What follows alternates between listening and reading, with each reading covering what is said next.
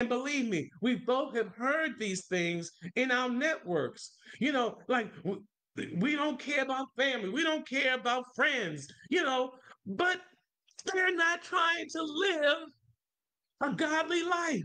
So, what do you do with that? We tell our people that we love the truth, and they don't want it because they want to continue to wallow in self pity and doubt. They want to continue to do what makes them feel good.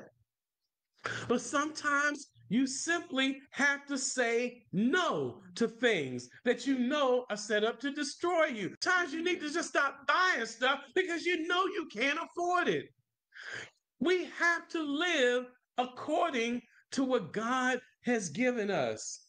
And the last one I told you I went off on that one. But lastly, the dishonoring of God with our bodies through sexual immorality. And that one, I'm telling you, if you read, especially in the Old Covenant, how many times was Israel referred to as a whore? By God's words, not mine, by God's words. Okay. And so